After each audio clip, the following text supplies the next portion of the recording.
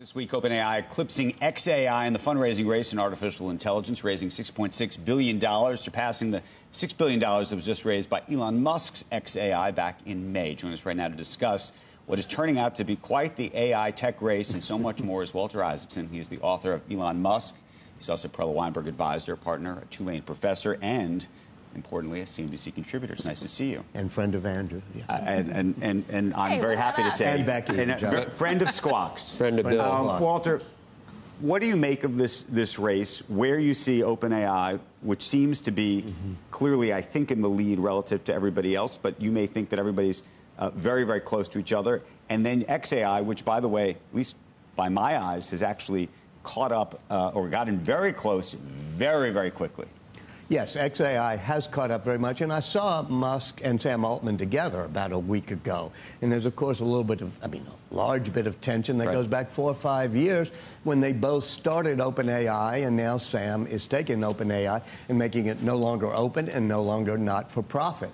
And also telling people, if you invest in us, we don't want you to invest in others. What will be interesting is the script getting flipped a bit next week, October 10th, when Elon introduces robotaxi and things that operate in the real world. When Musk bought Twitter, he got this huge data feed of a billion tweets a day. When he has Tesla, he has 1 billion frames from cars every day. That's the data. The big thing you need is the data set to train on, and the big next leap is real-world AI, cars that drive themselves, robots that walk. Well, one of the questions becomes how xAI is going to be integrated or not into the development efforts of these other products. And let me tell you one thing about Tesla, Elon Musk is that he tries to integrate everything. He's not going to set up walls and silos, even though Tesla's publicly traded, xAI. Well, that's what I was going to ask. So there's going to be an investor class that's in xAI, as we know. There's an investor class that's in Tesla. There's another investor class that's in SpaceX. Look, when he took over Twitter, he brought engineers from Tesla and other companies to help build the AI there. He blurs those lines. Plus, he even has Neuralink, the company that's implanting chips in the brain. So if you're wondering, is he going to bring all these things together? My guess is, my answer is yes. Can I ask you a question about just the ability for him to advance as quickly as he has? I mean, literally, there was no true AI effort in terms of inside xAI that didn't exist a year ago. I remember he called me to Austin, Texas, and sitting in the back of by a swimming pool in a house somebody had rented.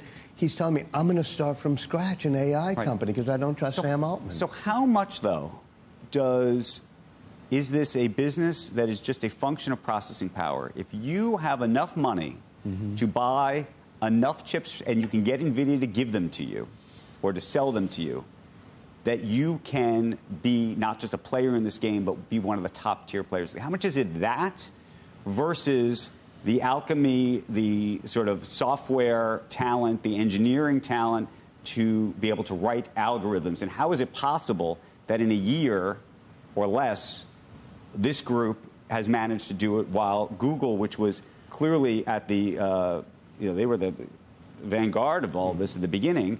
And I actually think inside Google, they have all of the same type of talents, but I don't know if they have struggled to productize it or what's happened here, but it looks very different. Yeah, in Google, you have Google DeepMind. They do Gemini, and it's Demis Hassabis, who is, in my opinion, the greatest mind at the moment looking at AI. But you're right. At the moment, Gemini is not racing ahead of Anthropic or xAI or OpenAI. I think that part of it is Musk was very smart and good at getting NVIDIA chips, getting CPUs. That's one of the gating factors. He's creating his own chip, which is taking a longer time, a Dojo chip, which is going to do visual data. So and once again, you saw that blurring of the lines. He was getting some of the NVIDIA chips for, I think, Tesla, and then he was moving it to xAI. But his plan is not to be open either, by the way. No. So this whole idea of, he can be frustrated or upset that he thinks that OpenAI is not open, but he's building his own closed system too. Of total consistency.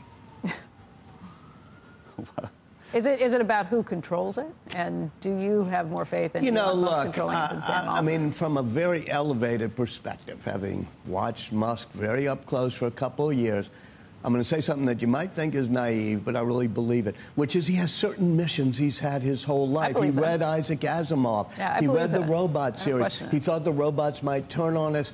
I have to come in and save us from hostile AI. I have to make us multiplanetary. Do you think he will? I believe you 100% on his idea of a mission. I think that's who he is. I always think after, at the very beginning, I think, man, this is definitely starting an AI company, buying Twitter. No, I just mean, do you believe him? Do you think AI is safer in his hands than in Sam Altman's hands? I don't. No, I don't know. I wouldn't make that judgment. I'm sorry not to give you a snap answer here, but that's it's a complex question. Here's the real question of what he believes versus others.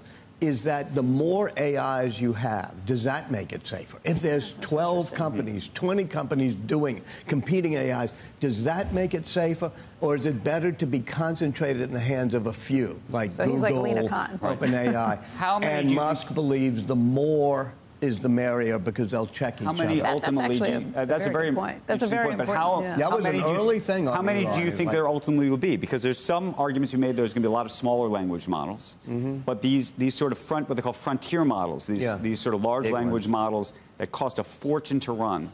At some point, don't you think that they will either get merged or people will say, look, we'll take all that processing power and put it towards this or what? So are we going to be down to 2 or 3 in the end, or do you think this is a 5 or 6 or 7 player race? I think it's 3 or 4, and I think you're right. There's certain natural factors that mean you need enormous amounts of electricity. Microsoft trying to open 3 Mile Island nuclear plant again. You need enormous amounts of CPUs, things like that. So, my brother in New Orleans who wants to start he's never going to be able to do that. So there's a natural concentration.